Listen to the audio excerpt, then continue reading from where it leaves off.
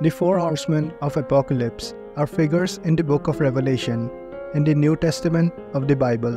They are not specifically identified, but subsequent commentary often identifies them as personifications of death, famine, war, and conquest. Revelation 6 tells us of a book or scroll in God's right hand that is sealed with 7 seals. The Lamb of God, or Lion of Judah, opens the first 4 of the 7 seals, which summons 4 beings that ride out on white, red, black, and pale horses. Christianity sometimes interprets the 4 horsemen as a vision of harbingers of the Last Judgment, setting a divine end time upon the world. Hit the subscribe button and help us reach 1,000 subs. Let's get started. Then I saw when the Lamb broke one of the 7 seals, and I heard one of the 4 living creatures saying as with a voice of thunder, "Come." I looked, and behold, a white horse, and he who sat on it had a bow, and a crown was given to him, and he went out conquering and to conquer. In the New Testament, the book of Mark indicates that the advance of the gospel may precede and foretell the apocalypse. The color white also tends to represent righteousness in the Bible, and Christ is portrayed as a conqueror in other instances. Besides Christ, the horseman could represent the Holy Spirit. The Holy Spirit was understood to have come upon the apostles at Pentecost after Jesus departed earth. The appearance of the lion in Revelation 5 shows the triumphant arrival of Jesus in heaven, and the first horseman may represent the sending of Holy Spirit by Jesus and the advance of the gospel of Jesus Christ.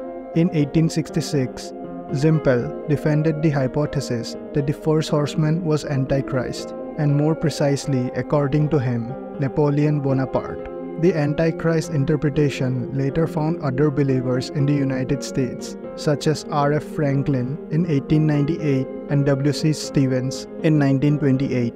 It remains popular in evangelical circles today, for example, with Pastor Billy Graham, for whom the horsemen represented the Antichrist or false prophets in general. Under another interpretation, the first horseman is called pestilence and is associated with infectious disease and plague. It appears at least as early as 1906. This particular interpretation is common in popular culture references to the 4 horsemen. The origin of this interpretation is unclear.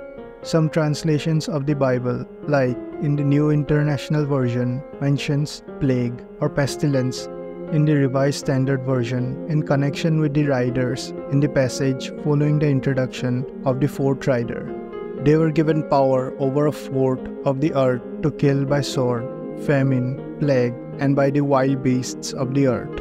However, the original Greek does not use the word for plague or pestilence. The use of pestilence was likely drawn from other parts of the book of Revelation and included here as another form of death. When he broke the 2nd seal, I heard the 2nd living creature saying, "Come," and another, a red horse, went out, and to him who sat on it, it was granted to take peace from earth, and that men would slay one another, and a great sword was given to him. The rider of the 2nd horse is often taken to represent war. His horse's color is red, and in some translation, the color is specifically a fiery red. The color red, as well as the rider's possession of a great sword, suggests blood that is to be spilled. As seen in heraldry, the sword held upward by the 2nd horseman may represent war or a declaration of war. In military symbolism, swords held upward, especially crossed swords held upward, signify war and entering into battle. According to Edward Bishop Elliott's interpretation of the 4 horsemen as a symbolic prophecy of the history of the Roman Empire, the 2nd seal is open, and the Roman nation that experienced joy, prosperity, and triumph is made subject to the red horse, which depicts war and bloodshed. Eliot further recites that after the death of Commodus, a most turbulent period lasting 92 years unfolded. during which time 32 emperors and 27 pretenders to the empire hurled each other from the throne by incessant civil war. The sword was a natural universal badge among the Romans of the military possession. The apocalyptic figure, armed with a great sword, indicated an undue authority and unnatural use of it. When he broke the third seal, I heard the third living creature saying, "Come." I looked, and behold, a black horse, and he who sat on it had a pair of scales in his hand. And I heard something like a voice in the center of the four living creatures, saying, "A quart of wheat for a denarius, and 3 quarts of barley for a denarius, but do not damage the oil and the wine."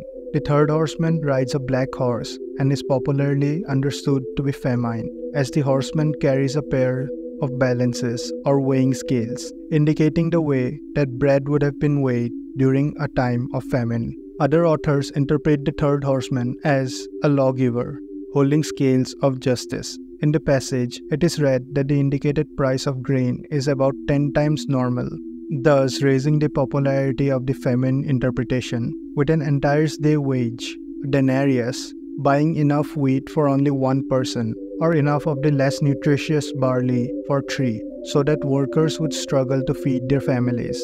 In the Gospels, denarius is repeatedly mentioned as a monetary unit. For example, the denarius was the pay of a soldier for 1 day, and the day labor of a seasonal worker in the harvesting of grapes is also valued as denarius. Of the 4 horsemen, the black horse and its rider are the only ones whose appearance is accompanied by vocalization. John hears a voice, unidentified but coming from among the 4 living creatures, that speaks of the price of wheat and barley, saying, "And see thou hurt not the oil and the wine." This suggests that the black horse's famine is to drive up the price of grain but leave oil and wine supplies unaffected. One explanation is that grain crops would have been more naturally susceptible to famine than olive trees and grapevines, which root more deeply. When the Lamb broke the 4th seal, I heard a voice of the 4th living creature, saying, "Come." I looked, and behold, an ashen horse, and he who sat on it had the name Death, and Hades was following with him. Authority was given to them over a fourth of the earth, to kill with sword, and with famine, and with pestilence, and by the wild beasts of the earth. The 4th and final horseman is named Death. Of all the riders, he is the only one to whom the text itself explicitly gives a name. Unlike the other 3, he is not described as carrying a weapon or other objects. Instead, he is followed by Hades, the resting place of the dead. The color of Death's horse is written as phloros in the original Greek, which can mean either green or greenish yellow or pale. The color is often translated as pale, though ashen, pale green, and yellowish green are other possible interpretations. The verse beginning with "they were given power over a fourth of the earth" is generally taken as referring to Death and Hades, although some commentators see it as applying to all 4 horsemen. One interpretation of the coming of this 4th pale horse was the personification of Death, with Hades following him, jaws open and receiving the victims slain by Death. Death's commission was to kill upon the Roman earth with all of the 4 judgments of God, with sword, famine, pestilence, and wild beasts. Edward Gibbon speaks of a period from the celebration of the great secular games by the Emperor Philip to the death of Gallienus as the 20 years of shame and misfortune, of confusion and calamity, as a time when the ruined empire approached the last and fatal moment of its dissolution. Every instant of time in every province of the Roman world was afflicted by military tyrants and barbarous invaders, the sword from within and without. These were the 4 horsemen of the apocalypse and some of their interpretations by different people. There are many other interpretations as well. Hope you enjoyed this video. If you did, subscribe and hit the like button. Also watch some of our other videos. Thanks for watching.